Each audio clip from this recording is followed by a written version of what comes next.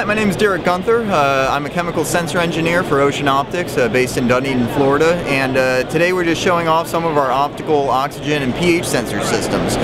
We're showing here a bioflask that has both intrusive and non-intrusive measurement probes here. If we can take a look here on the inside of the flasks, we have a pH patch located at the bottom, and then an oxygen sensor patch up top. And these same chemistries are then also in intrusive probes, such as this one for pH here, that can be swage locked into a process line or vessel, and then for oxygen here. The intrusive is nice because they also feature a thermistor in the tip, which allows you to have temperature measurement and then temperature compensation for the sensor chemistry.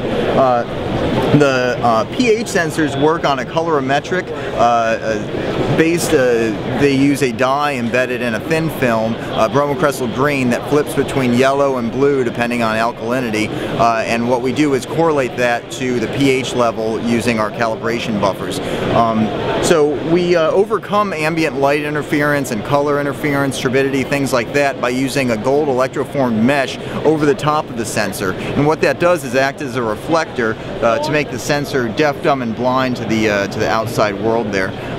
The oxygen sensors work on a fluorescence-based system. They're using a ruthenium dye embedded in a thin film that we excite with a blue LED at 450 nanometers that then causes the chemistry to fluoresce, and then the decay time is correlated to the oxygen content. So that's how the oxygen sensors work and the pH sensors. And we're also looking into the development of CO2, glucose, ammonia, optical temperature, and several others to kind of expand our portfolio of optical sensing here.